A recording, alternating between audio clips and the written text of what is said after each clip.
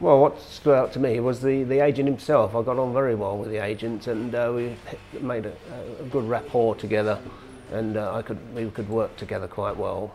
The agent himself was very good at keeping in contact, and he would phone back. If he said he was going to phone back, he would phone back straight away. I think what matters most when choosing an agent is not so much the valuation, because you know what your own valuation is and everyone's going to value around the same. It's more to do with the communication that you get from the local office. It is really important to have feedback and communication to know where you are. The staff in the local branch were just superb. They really were. They went out of their way. I'm assuming they do it with everybody. They certainly did it with me. They gave me great feedback.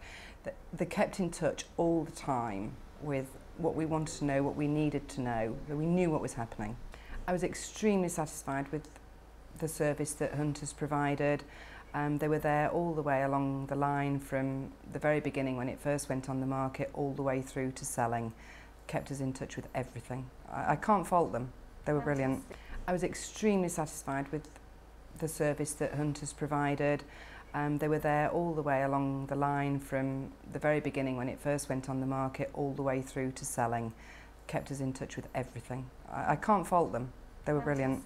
Hunters would definitely be somebody who I would recommend, definitely, and I wouldn't even look at another agent to use. I would always use Hunters. After having that experience, that advice, that support, I would use them again. I would recommend Hunters now, partially because of how well we were treated throughout the process, as well as the cost that started. My parents are actually soon looking to sell their property, and I think as a result of how well we were treated, they will come to yourselves as well.